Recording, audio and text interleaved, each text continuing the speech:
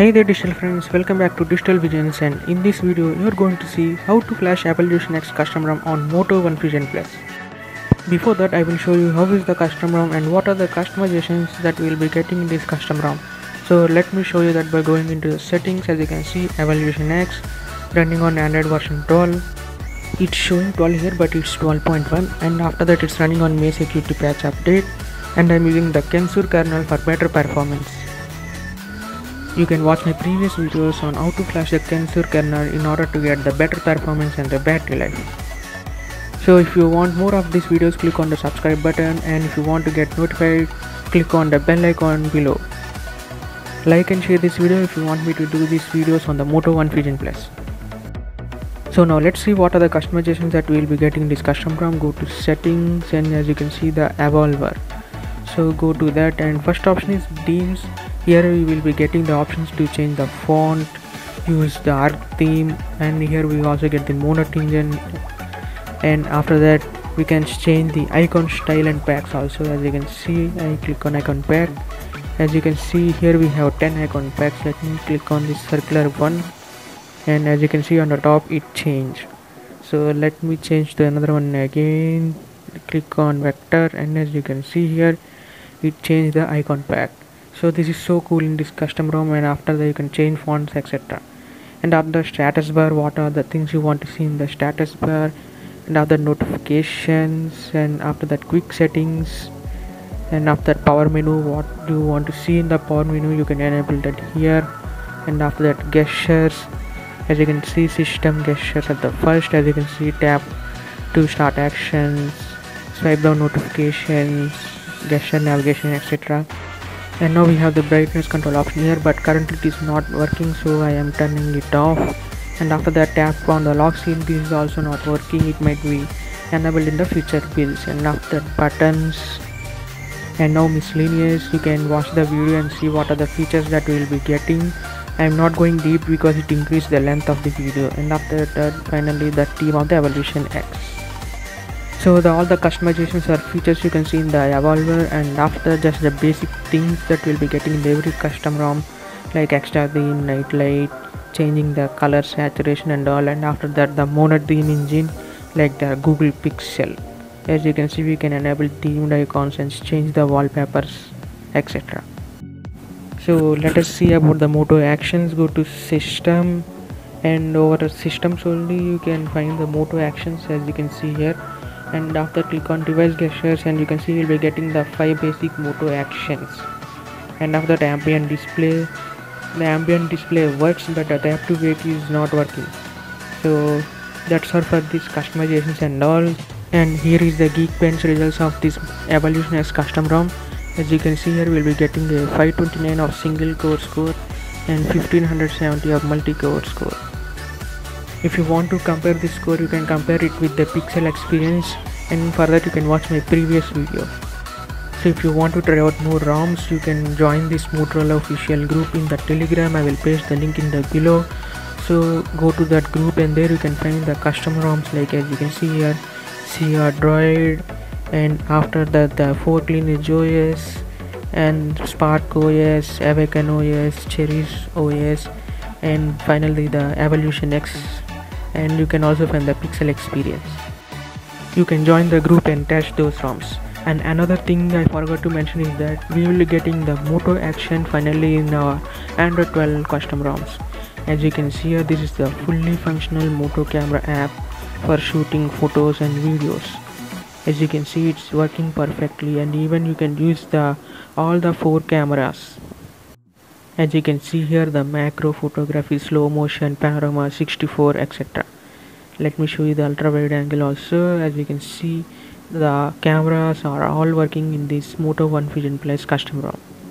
The ROM is pretty stable except those 2-3 features not working, and as you all know, the dual VLT, which is also not working in this custom ROM. Except this ROM is pretty stable like the others. So there are some things that you must do before flashing this custom ROM. So that is, take entire backup of your data before flashing this custom ROM, and you should unlock your bootloader. You can watch my previous video on how to unlock, and after that download the required files from the link in the description below. Flash this ROM at your own risk, and I am not responsible for anything that happens to your device. So this is my desktop, and as you can see there are 3 files over here. You can download them from the link in the description below. So before flashing this custom ROM, you should be on the latest stock ROM, which is Android 11. So if you are already present in the Android 11, you can skip this part. Otherwise follow this to restore the Android 11 stock ROM.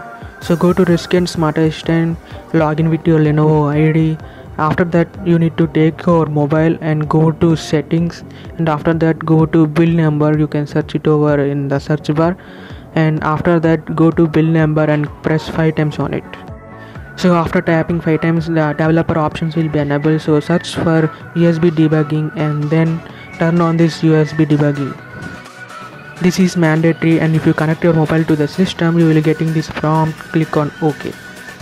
So after that click on rescue, click on phone rescue. You can enter your IMEI number over here so that it will detect your mobile, or you can connect your mobile to the PC, then also it will detect your mobile. So after that click on OK over here, and it will show the latest ROM available for you. Click on download, click on OK. If you have already downloaded the stock ROM, it will start flashing, and if you are not downloaded, it will download the ROM. So after that power off your device and connect your cable to the laptop, and after that go to the bootloader mode by pressing power and volume down button. As you can see the bootloader mode here, and after that connect your cable to the mobile. So currently I am downloading the latest stock ROM available for the device, so I am speeding this part for you. You can watch my previous videos if you have any doubts on unlocking bootloader. Make sure you have at least 50% battery in your mobile before doing this process. It will take some time to download this stock ROM and flash this in your mobile. So as you can see here, I have connected my device in the bootloader mode, and after that click on rescue, click on proceed. I hope you took the backup of entire data present in your mobile. So after that click on proceed, and that's it. It will start flashing the Android 11 stock ROM on Moto Fusion Plus.